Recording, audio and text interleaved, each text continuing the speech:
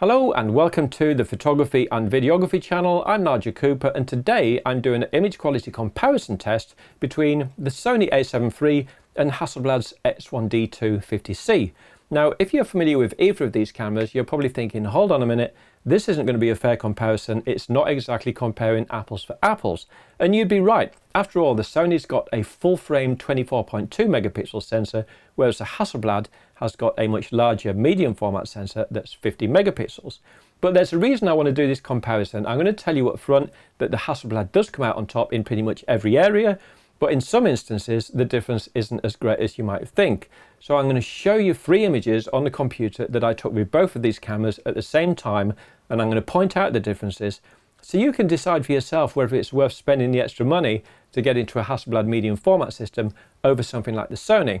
At this moment in time, the Sony A7 III comes in at about £1,500 for the body only, whereas the Hasselblad is coming in at about £5,400 for the body only. So that's a difference of £3,900.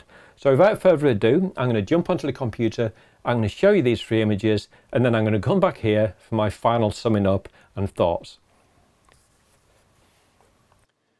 Okay, so I've got 3 photographs I'd like to quickly go through with you. On the left, I've got Capture One Pro 20 with the Sony files, and on the right, I've got Hasselblad's Focus software with the Hasselblad files. Just to let you know that these 3 photographs were all taken on a tripod. I wanted to try and guarantee that there's not going to be any camera shake, so when I zoom in, it's going to be totally fair. None of the shots have been edited. I haven't adjusted the white balance or the exposure or anything. They're raw, straight out of camera. So again, it's going to be a fairly equal comparison. So the 3 shots I have is this shot of a clock tower. I've got a shot here also of my friend Danny that I took over in Newmarket. And finally, I've got this something leaning a little bit more towards scientific, just a picture of 2 books that I propped up outside. It's not the most scientific test, but there's a reason I wanted to show that image as well. So, starting with the clock tower, again, the Sony on the left, as you can see here, this was taken with a Sony FE 85mm f1.8 lens. All 3 of these shots were. And on the right, all the Hasselblad shots were taken with a Hasselblad 120mm lens. Okay, so when you look at them both here, they look fine. I think both cameras have done a relatively good job, especially in the shadow detail down here at the bottom. They both seem to have brought out the same amount of shadow detail. If I just zoom in a little bit here on both of these shots. Here we go. Not too dissimilar. Again, these kind of things can be corrected. You can pull out a little bit more detail in post-production if you want, but I just figured I would show you this area anyway. So as you can see, not too dissimilar. They've both done a relatively good job. Maybe the Sony on the left has brought out a little bit more. With the Hasselblad here, you could probably pull out a little bit more detail in post-production. Okay, so if I basically just move up to the top part to show the clock, and I'm going to zoom in quite a lot here. In fact, I'm going to zoom in all the way to 400% on both images. It's when you zoom in this far that you start to notice a little bit more difference with the resolution.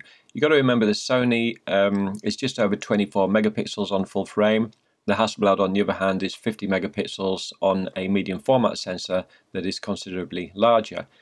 So if you basically look at the number 1 here, you can see that there's some stepping down the edge of it that is quite noticeable. And again, looking across this section here, you can see these little sort of stepping marks, almost like JPEG stepping, but they're not JPEG stepping, obviously, because we're in RAW mode here. Whereas on the Hasselblad on the right, the stepping down the edge of this Roman numeral 1 is a little bit less pronounced. Same for the stepping going across this edge here. It's just a little bit less so. So that's the Hasselblad on the right and the Sony on the left. Next, I just want to show you something in the tones. Let me just zoom in a little bit more here. Now, for me, if you look at the Sony image on the left here, the tones don't appear to be quite as smooth as the Hasselblad on the right. The Hasselblad just has really nice tones. The way they blend into each other, it's just very smooth. Over here on the left, if you look at this area, the brickwork with the sharp edge of this shadow coming down here, and just the little speckles in the brickwork, you know, some slightly darker areas, some slightly lighter areas. But over here on the Hasselblad, you still have those light and dark areas, but it's just the way the tones blend into one another. The dynamic range seems to be a little bit greater, so these tones are just smoother. And the overall image on the Hasselblad here on the right just has a smoothness that the Sony doesn't have. Again, if you look down here, you know, this little bit of lead work or whatever it may be over here, and comparing it to the Hasselblad, it just seems to be smoother. Just the overall image just doesn't have the kind of the gritty bite that the Sony has on the edge.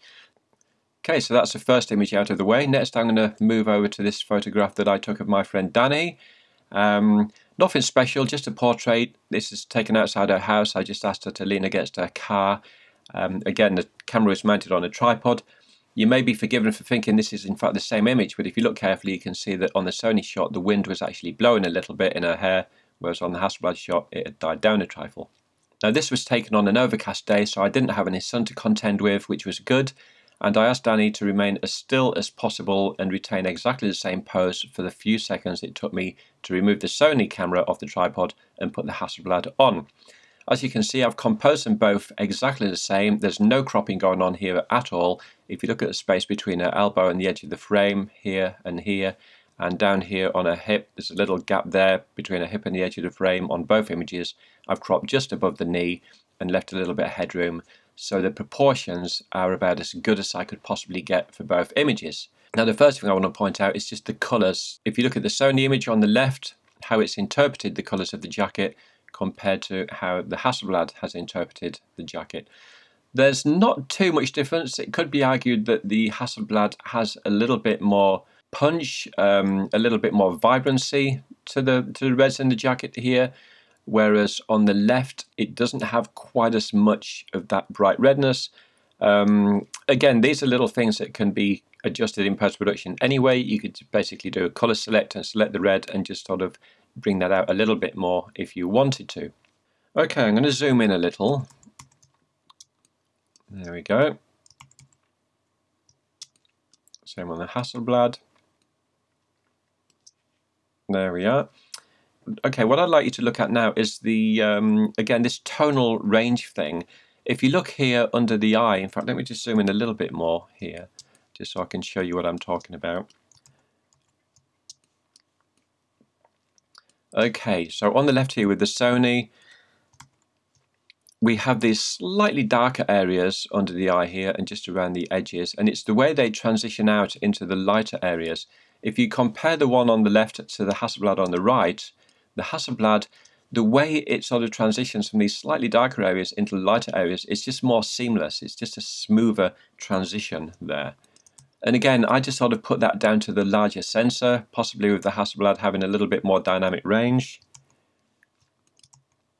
And it's the same in the hair. If I zoom out a little bit, you can see the way it transitions from these dark areas in the middle coming out into the lighter areas. With the Hasselblad, as it goes from the dark to the light, the tonal range is just smoother and more seamless. Okay, I'm going to zoom right in now. And what I would like you to look at here is just the detail and the resolution.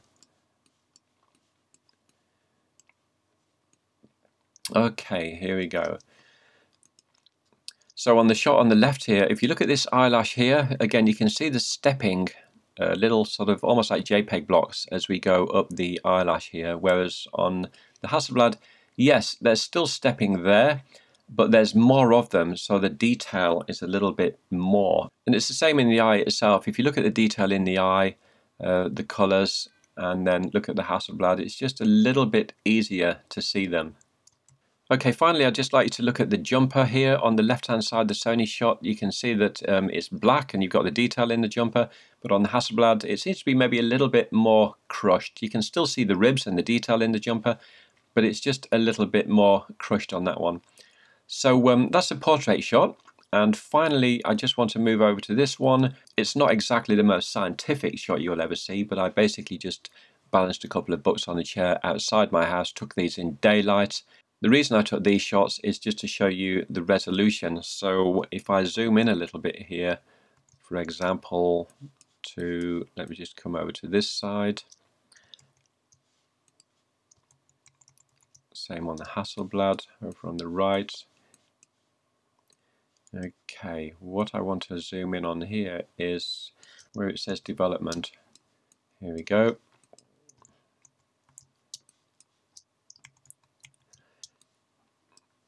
Okay, what I want you to look at here is the letter D on the left and this stepping that basically goes around this corner. Now, I actually had to use a magnifying glass and hold it to the computer screen when I did this, but I actually counted the amount of steps as it steps up on this corner, and the amount of steps going around this bend on the Sony are 12.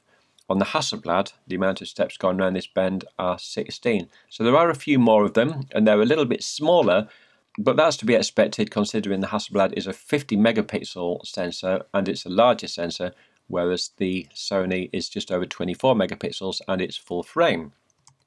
Okay, so bearing in mind this is now at the extreme top right hand edge of the image, so we all know that as you go towards the top edges, things can get a little bit softer because of the science in lens design. But on the left here, if you just concentrate on this little registered trademark, this arrow in a circle, and then on the Hasselblad, we've got the same one here. Again, you can see the stepping slightly here. On the Hasselblad, you can't. However, it could be argued that the Sony is slightly sharper in this instance, getting towards the edge, whereas the Hasselblad appears to be a little bit softer. And remember, no sharpening or detail has been done on this. These are just the raw images as they come in. Again, looking at this S here, slight stepping. On the Hasselblad there isn't, but the Hasselblad does appear to be a little bit softer in this area. Finally, I exported these images as 16-bit TIFF files from Capture One Pro 20 for the Sony images and from Hasselblad's own focus software for the Hasselblad images, just so you can evaluate the images and the differences for yourself as I go from the regular shot to a closer head and shoulder shot, and then a tighter cropped headshot, and finally an extreme close-up of the eye. Feel free to pause the video while you evaluate the subtle differences between the two, but remember it's going to be harder for you to look at the differences here on the YouTube video, whereas for me, looking at the raw files, it's much clearer and much easier for me to see the little intricacies and the differences in resolution and detail and tonal range and colour reproduction, for example. Okay, so there we have it. I've been through the three images. You might not have been able to see some of the differences so clearly, considering I uploaded this video to YouTube at a resolution of 1920 by 1080. But for me, looking at the raw images from both these cameras in focus and Capture One Pro 20, I can clearly see that the Hasselblad has got more resolution, more detail, and it's sharper. And I prefer the smoother tonal range of the Hasselblad and just the overall look of those images. So would I upgrade? I think I would, but I would still keep the Sony camera because both of these cameras are built for a different job. If you're a sports photographer, for example, you shouldn't even be looking at the Hasselblad because 2.7 frames per second is nowhere near enough, and the focusing on the Hasselblad is slow and laboured at best.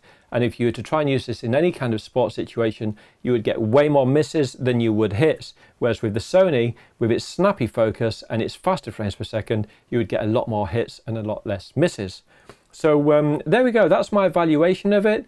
I hope you got something out of this video. Even if you got a little bit, I would consider it worth my while making it to start off with. So thanks for stopping by, and I hope to see you again real soon.